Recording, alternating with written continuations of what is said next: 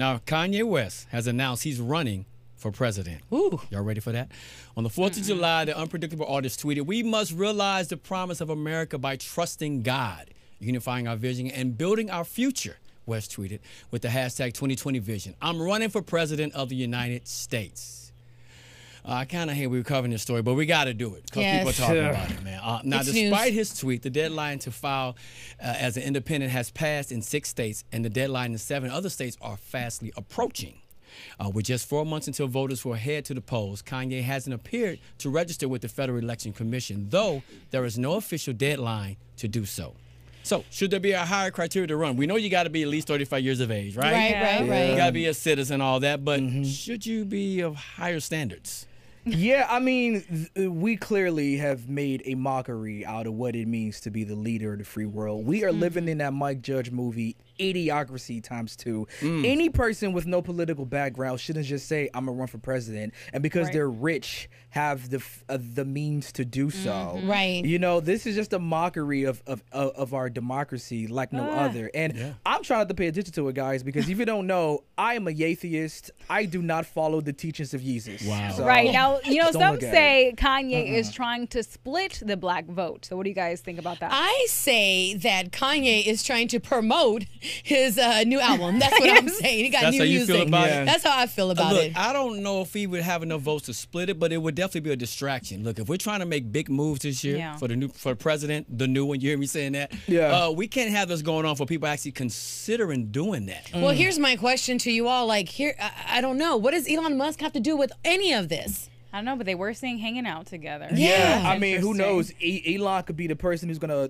finance this mockery, or be his VP choice. Ooh. But it's just a shame, man. Like we're trying to focus on what's actually happening here, and this is a disruptor. This is worse than Harambe in 2016. Like people voted for Harambe. Listen, young 18-year-olds who have a chance to vote. This is serious. Do not write Kanye West in. Here we go. Now joining us now to discuss Kanye, voter engagement, and awareness is entrepreneur and founder of Black Folk Must Vote, Ken Smaltz. Welcome to the Black Report, Ken.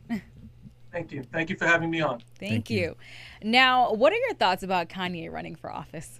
I overheard you talking. Yes. I really don't have much, to say about Kanye. I mean, he, I heard that when he started to run, and he's mentioned that he was going to run several times before, but this most recent run, he also announced that he was coming out with an album. So, I mean, you can kind of take that with a grain of salt. Right. But as far as Kanye is concerned, I don't really have much to say about his possible presidency. Yes. Okay, fair And enough. I agree I don't with you think on it's that. going to affect anything one way or the other. You know? Okay. All right. Now, do you think they need to raise the criteria to run for president? No, not really. I think us as the voting public, I think we need to raise our criteria as far as people who we select to represent us. Okay.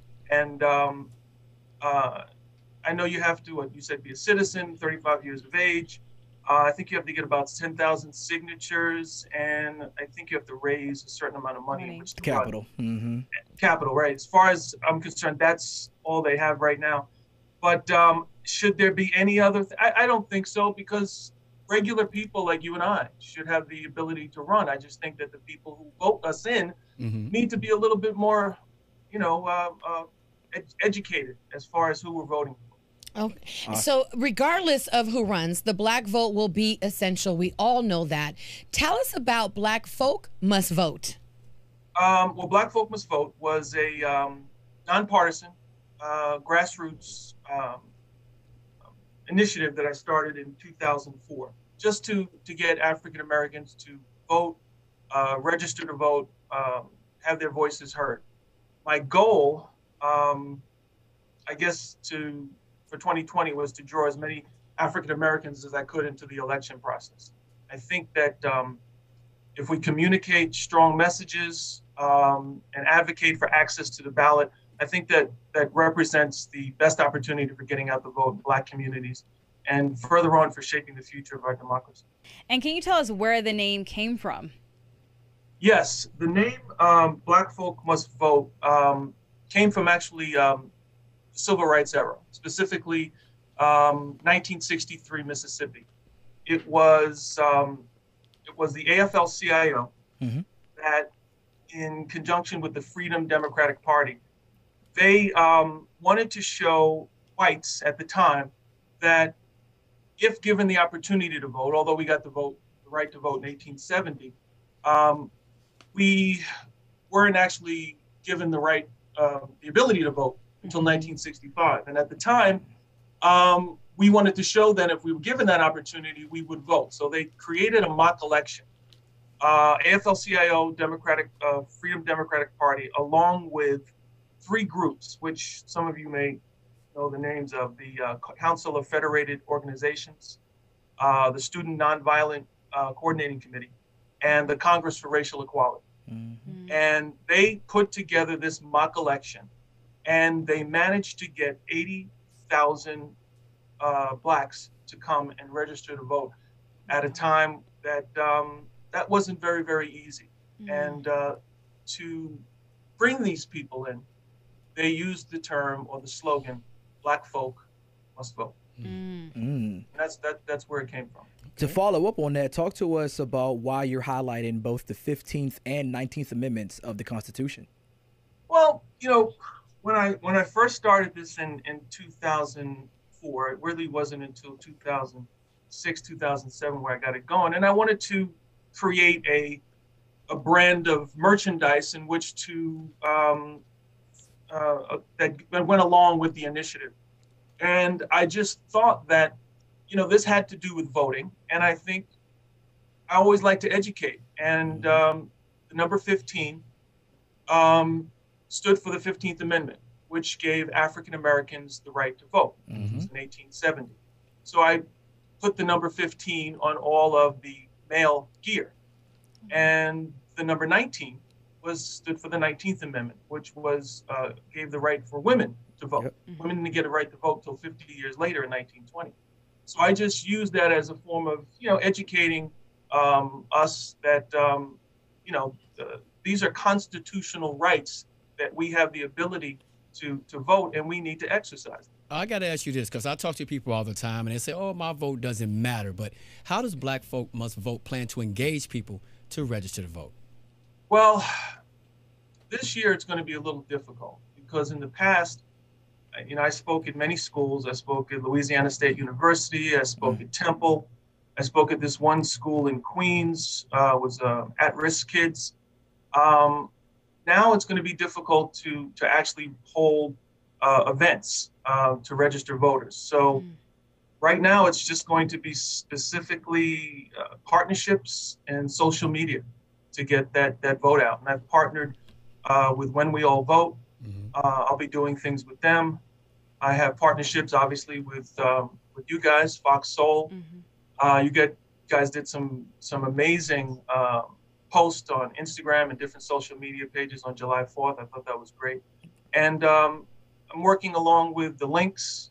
Having conversations with some, I don't know if you're familiar with the term, the Divine Nine. These are fraternities. Yes. At the HBCUs, whatnot, Divine Nine, yep. Right. I actually worked with Phi Beta Sigma and Omega Psi Phi in 2007. And this year, one of them called me back, Phi Beta Sigma, and said that they want to do something. So I'm waiting to hear from them. Oh, that's awesome. Wow. Now, where can our soulmates go to learn more about Black Folk Must Vote? Well, you can go to my website, simple, blackfolkmustvote.org, and you can find out, you know, how we began, how we started. You can register to vote. You can, if you're 13, you can register on that site, and at 18, we will notify you on your 18th birthday. So there's a lot of ways. That's amazing. Man. Start them early, start them young. And speaking of starting them early, because I have family that go to HBCUs, how would you recommend that we inspire our young students to vote, because their votes do matter? Like, what should we do? What can we do to help? Oh my God, that's a really, really tough one. I believe that they're leading and inspiring us right now with, you know, all of the marches, protests that they're having right now. But they're a very difficult demographic. I know myself at the same time when I was that age, I'll be honest with you, I wasn't really interested in the voting process. And it wasn't until as I got older, I used to see my mother and father voting and what have you, but it didn't really interest me. One demographic that I'm very, very concerned about, and I used to speak to them when I was out, and about, was people living in depressed areas. I went to speak one time in Philadelphia, and there was a group of kids I had asked, it's election day, and I asked them if they had voted. And they said, no, we didn't vote. And I asked them why. And their reasoning made sense. They said, this was Philly. I think it was North Philly. And they have the row houses. And, some of those neighborhoods are pretty bad. And they said, listen, we went through Democratic, we went through Republican administrations, and our situation has not changed. It has not changed. But so why is it that I should vote? And I spoke with them, and they understood. I just explained to them. I said, well, listen, I was in your area. I saw a lot of stores closed. I saw the streets had a lot of potholes and what have you in them. And I said, what happens is when it comes time to vote, your elected officials will look to see what particular areas are voting. And if your area is not voting, then you're invisible to them. They're not going to come into your neighborhoods. And those things will stay the same unless they see that there's a reason why they should pay attention to you.